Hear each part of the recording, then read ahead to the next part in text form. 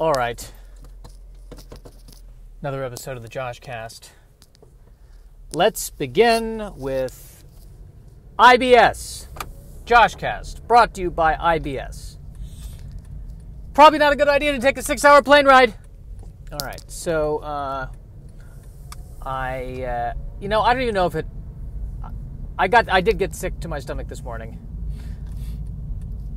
and it was because I overate last night. I ate more. I was full, but I still wanted to eat. Why did I do that? Why doing that? I think because I was depressed. Why was I depressed? Because Josh.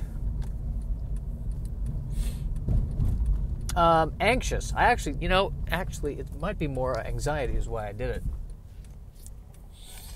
I keep trying to come up with. Here's the problem. So my health insurance has gone up, and just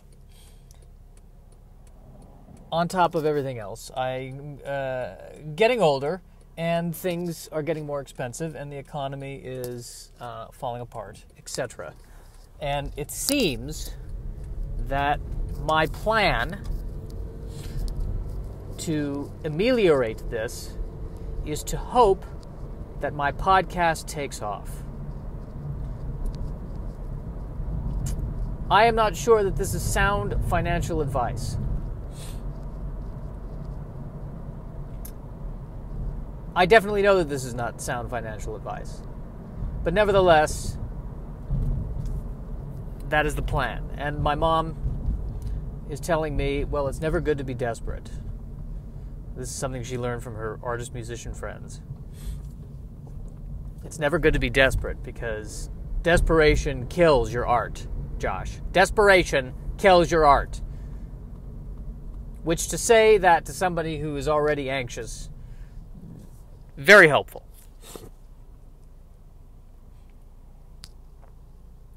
So what is the focus? How do we get there? Well, the hope, I guess, is that people will find this podcast funny. And it seems that people react or laugh the hardest when I simply describe the horrors of life. So maybe that's just the theme of the podcast. How are things going wrong today? Even right now, the way I'm talking is it's very measured. I feel it. Yes, it's very measured. I'm censoring myself, or I'm thinking too much about what I'm going to say instead of just saying what I want to say. And what do I want to say at this point? I'm looking at a Pizza Hut Wing Street restaurant. Is restaurant really the correct term for this? A Pizza Hut Wing Street? I mean, is it a restaurant? I know allegedly food is served there. But talk about IBS.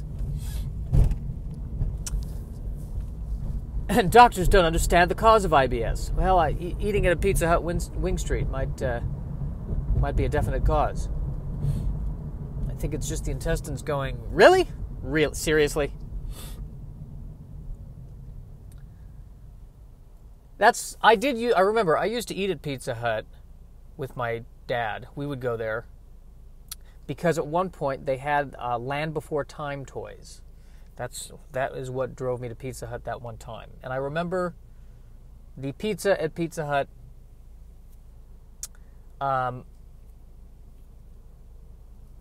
It was an interesting taste. And I like the pizza that I remember really liking in Denver was the Bonnie Bray pizza. They were great. I think they're still there. They had an interesting way of making pizza. I've never tasted any other pizza like the Bonnie Bray pizza. I highly recommend the Bonnie Bray pizza to anyone who is in the Bonnie Bray area in Denver. And if you're not, then you're missing out. Period. Pizza Hut pizza it's been years since I've had Pizza Hut pizza, so it's not fair for me to comment on it. I just remember it was one of those pizzas where you take a bite into the pepperoni, and underneath it there's a pocket of superheated heat. That's what I remember about it. It's, it was a bit dangerous, that pizza, in terms of the heat allocation. Was it the best tasting pizza? At the time it wasn't. Perhaps they've turned it around. I don't know. Yes, I do know. I don't know if they've turned it around, but I know at the time, of all of the pizzas, I probably would rank it. It would probably be Bonnie Bray Pizza, and then Papa John's, and then Pizza Hut. But we stopped going to Pizza Hut because they stopped having toys that I wanted. Really, if a place has toys I want, I'm there. Maybe that's the problem with Anthem Health Insurance right now. If they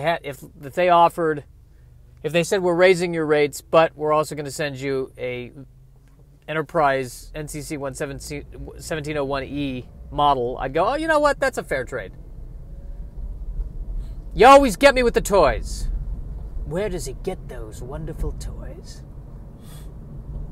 That's what the Joker asked in the Tim Burton Batman. Where does he get those wonderful toys?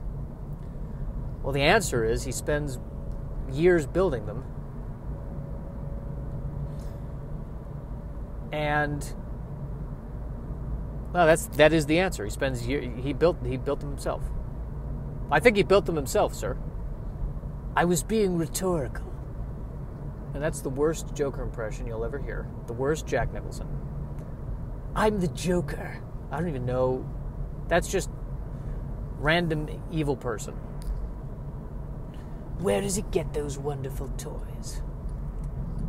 I'm sure he probably builds them. I'm sure perhaps he custom orders some parts. Perhaps had some weapons training at some point. Perhaps purchased one of those military books on how to build weapons. Well, you asked, so I'm answering the question. That's where he gets the wonderful toys.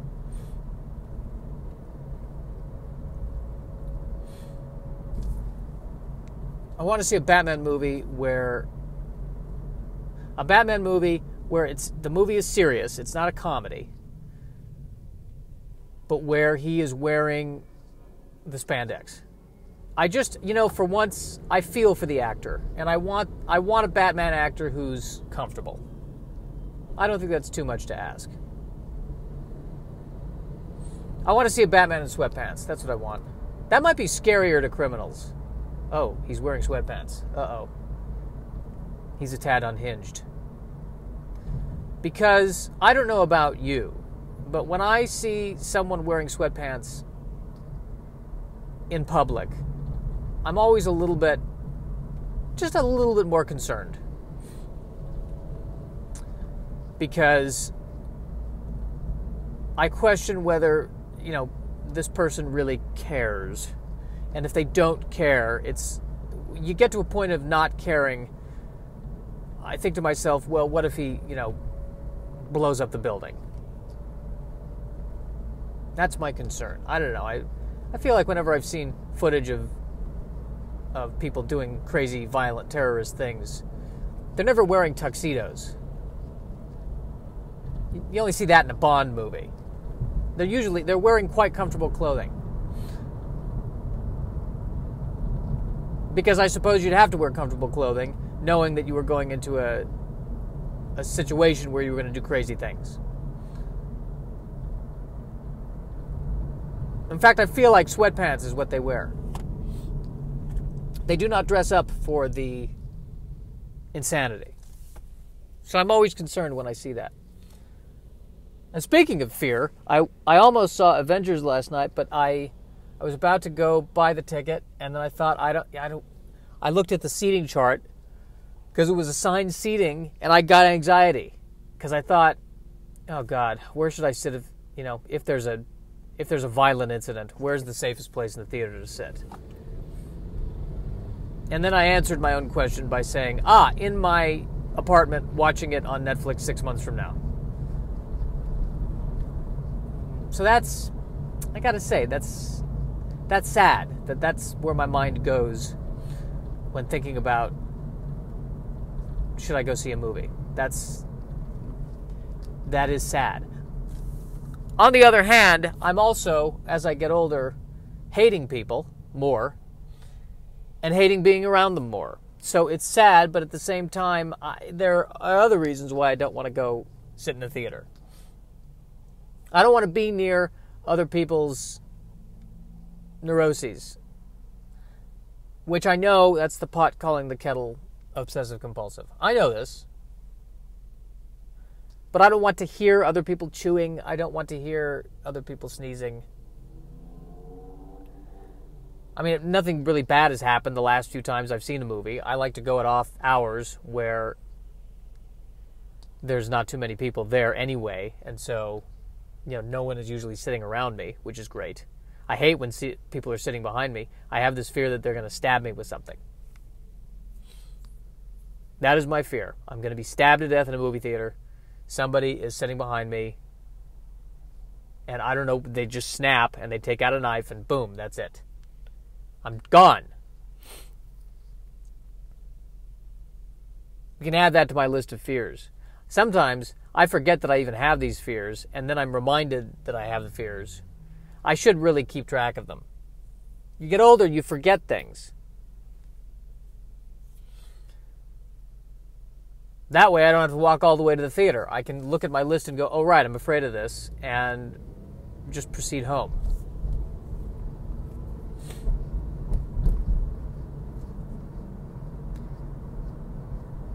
Well, that was good. Was it good? Are we good? How are we doing? How are we doing right now? People? Fear of getting stabbed in the theater.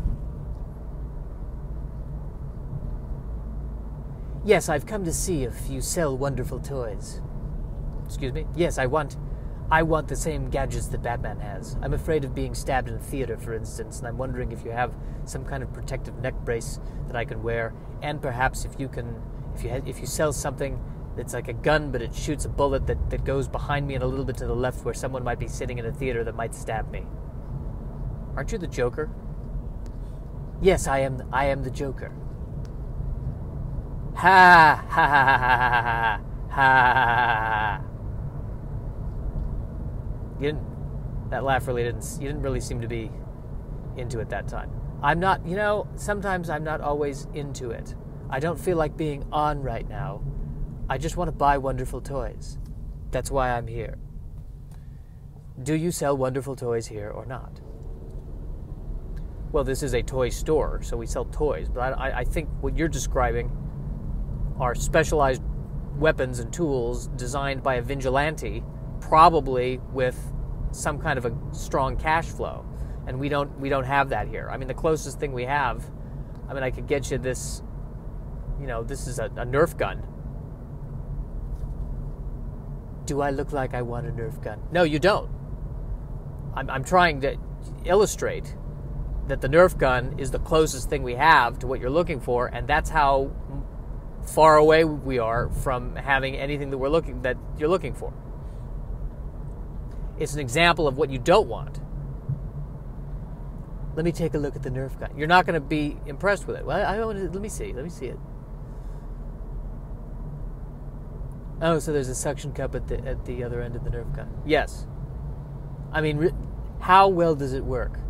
What? The suction cup. How well does it? Well, if you shoot on a smooth surface and you're about, 5 feet or less away, it will stick. But if it's any farther than that, it doesn't. It loses power and it just kind of bounces off. I see. $30? Well, $32 with tax. Really? $32 for this? I'm not in control of the pricing. I just work the counter here. $32 for this Nerf gun. I don't know, man. I feel like you're just going to steal it from me anyway. Well, yeah, I am. Obviously, I am the Joker. I I don't buy Nerf guns. I steal Nerf guns because I'm the Joker. The question is, can I steal something that's this worthless, but is also overpriced? Like stealing it because it's overpriced, that says something. I like what that says. But by the same token, I can see myself being the object of ridicule. And others saying to me, why did you steal that? It's a Nerf gun. It's not even practical for what you're doing. It can't kill people. Unless I figure out a way to kill someone using the Nerf gun. That would be very Joker, I think. Wouldn't you say? Is this leading to you killing me with the Nerf gun? It's leading to me trying to kill you with the Nerf gun. We don't know if I'm going to succeed. That's why I want to try it out on you. It's just great. Thank you. Perfect. And that was a scene that did not make it into the Batman movie. I found out where he got the wonderful toys. Oh, really? Where was it? Costco. You're kidding me. No, Costco. They have everything he has. Well, we should go and get toys of our own. Oh, yeah, already. By the way, I figured out how to kill someone with a Nerf gun.